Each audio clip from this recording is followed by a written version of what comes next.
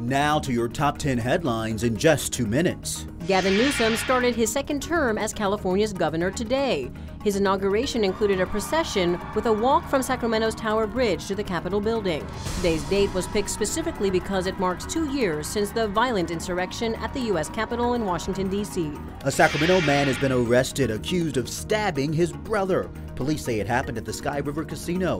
While investigating, police say they found out the two men arrived in the same car and never entered the casino. After an argument broke out, one of the brothers allegedly stabbed the other.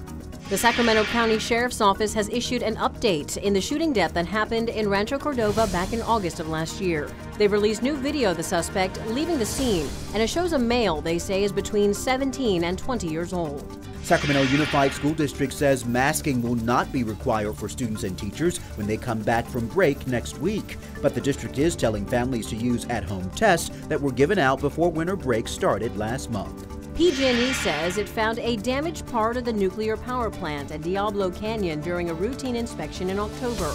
A report shows it didn't report the problem until December. A part of the power plant's coolant system is what's damaged. PG&E hasn't given any more details about how bad the damage is.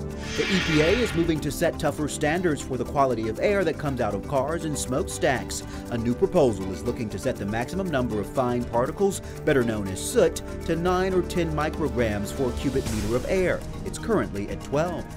The president held a ceremony tonight to remember the lives of those who died while defending the U.S. Capitol building on January 6. He also gave out a number of President Citizens Medals to some of the day's heroes. Nearly 1,000 people have been arrested in connection to the Capitol riots. After being dormant for about 3 weeks, one of Hawaii's largest volcanoes has started erupting again.